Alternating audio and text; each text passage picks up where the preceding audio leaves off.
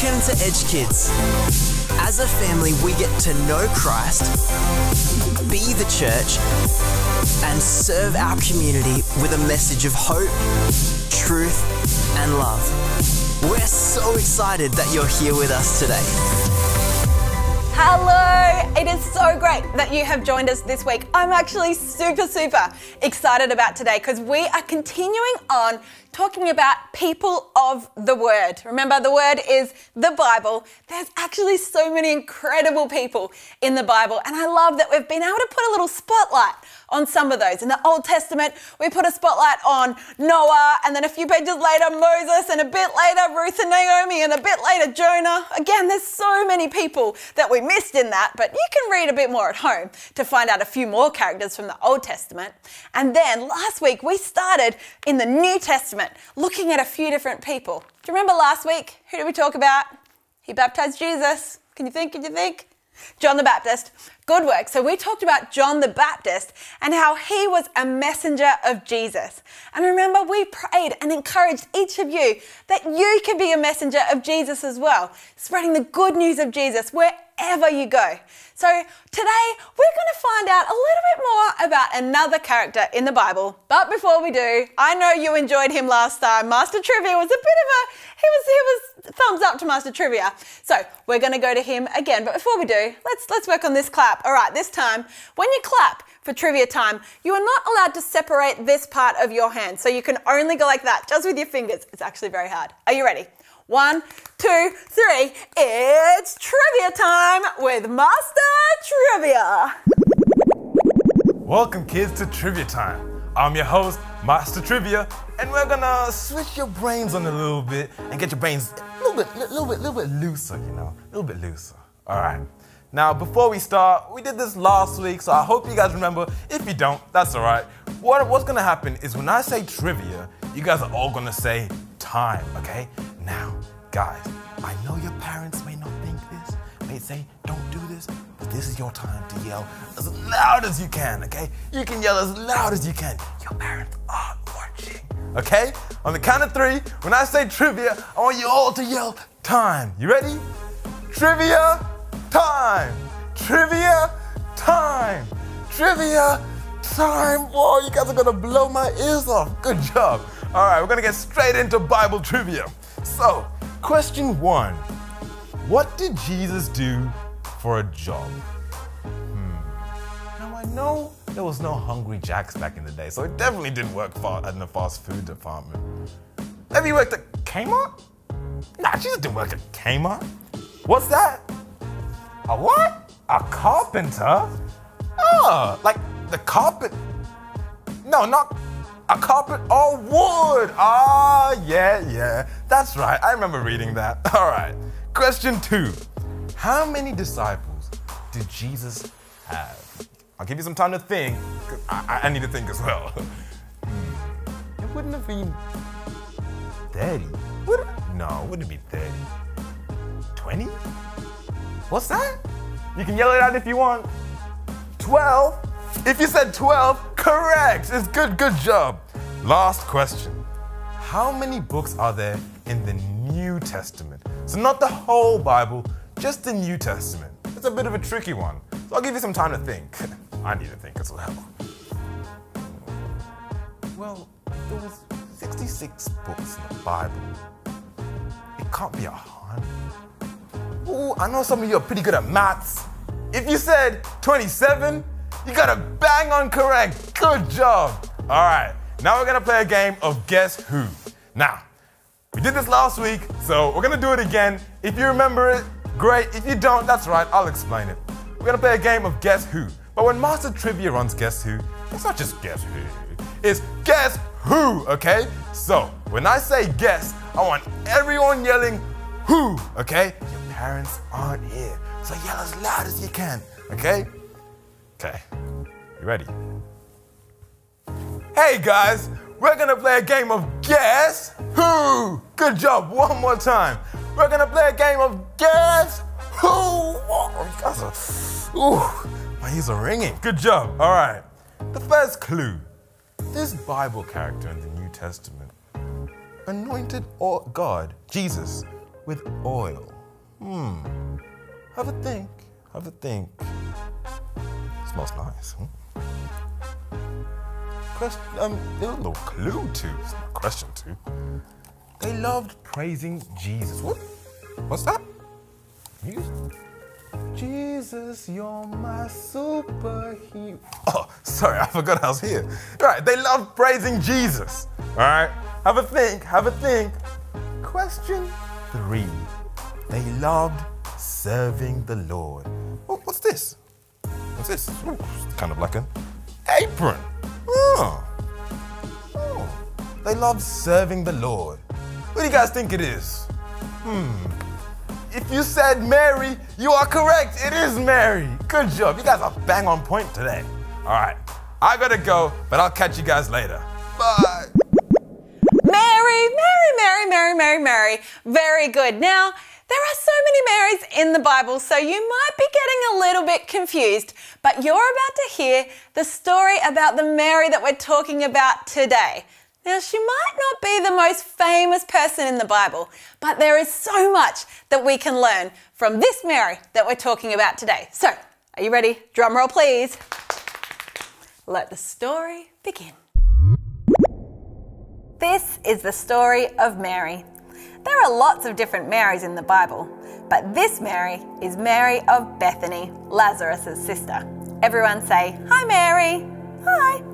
Mary was a friend of Jesus. She loved him so much. She loved to spend time with Jesus, worship Jesus, and she loved that Jesus was her friend. Mary was also a sister. She was a sister to Martha and a sister to Lazarus.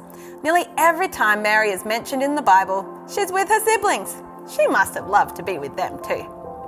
One day, Jesus was planning to visit Mary and Martha at their home. How awesome! They were so excited that Jesus was coming. They had a lot to do to prepare for him. She put on her apron, and you know what? She started prepping. She started getting ready for Jesus coming. They had so much to do. Even once Jesus had arrived, Martha was still busy working so that everything would be perfect for Jesus. But not Mary. She took her apron off and she decided that the best thing to do was to sit at the feet of Jesus. She listened to him and she worshipped him. This made Martha pretty upset because she thought Mary should be helping her in the kitchen. But Jesus explained to her, it's more important to be spending time with him than doing things for him. We all love to spend time with our friends, and so did Mary. All she wanted to do was spend time with her friend Jesus. Mary was a friend of Jesus, and Jesus was a friend of Mary's. He loved her so much so that he performed a pretty incredible miracle for her and her family. Mary's brother Lazarus was really sick. Mary had asked Jesus to come and heal him, but Lazarus died before Jesus got there. Mary was so upset. She began mourning because she thought that if Jesus were able to have been there, Lazarus wouldn't have died. But Jesus wasn't worried at all. In fact, when everyone was mourning because Lazarus was dead, Jesus went to the grave and told Lazarus, "Come out." And guess what? He did. Jesus rose Lazarus from the dead. How incredible is that? Thank you, Jesus. Mary loved Jesus so much that one time she got a jar of very, very, very expensive perfume that smelled really, really good. And she poured it on Jesus' head. She then used her hair to wipe his feet. Not everyone thought this was a good idea. They thought it was a waste of money, and the money of the perfume could have been spent to help the poor. Some of them were even a little bit mean to Mary when she did this. But Jesus loved that Mary did this. He loved her heart to worship him. Mary was a friend of Jesus. She loved to be with him and spent a lot of her time following him to different places, listening to him speak. She even went with him to the cross. And when Jesus rose again, who was there? Mary. She was a friend of Jesus until the very end. This is the story of Mary. Everyone say, "Bye, Mary." How cool would it be to just be like, Mary and just be like, oh yeah, Jesus, he's my friend, he's my pal, we're buddies. I think that's pretty cool. You know what? If you want to read more about the story of Mary and Martha when they had Jesus in their house for dinner, imagine that. Oh yeah, Jesus is just popping over for dinner.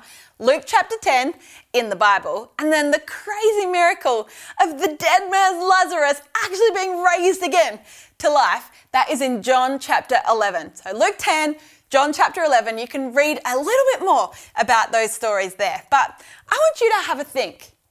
Could you say that Jesus is your friend? Maybe he's not coming over for dinner. Maybe he's not raising your brother from the dead in those spaces. But I want you to think about, is Jesus actually your friend? You know what?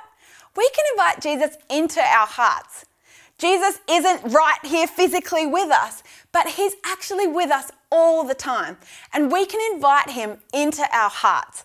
You can't get closer than that. He can't be a better friend than that. You know what? Jesus has actually come to save us. He can be our savior. That's where that comes from. And he can be our friend. He's always with us. He will never, ever, ever, ever leave us.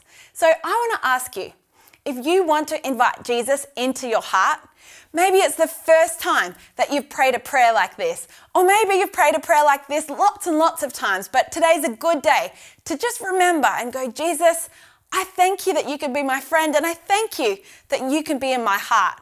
I'm going to pray a prayer, and I would love for you to pray it out nice and loud after me, because this is something special that we can do to say, Jesus, just like Mary, who was your friend, I want to be your friend as well. I want you to save my life like you did Mary. Okay, you want to pray this after me? Amazing. Dear Jesus, I thank you that you can be my saviour. I'm sorry for the things I've done wrong, and I thank you for your forgiveness. I love you, Jesus. I want to live for you, Jesus. In your name, amen. Amen. That's so cool that every one of us can have Jesus in our heart.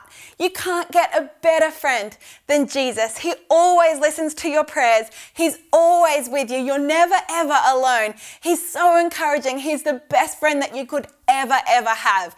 And if that's the first time that you've prayed a prayer like that, the first time that you've made a decision for Jesus to be your friend, I want you to tell someone today.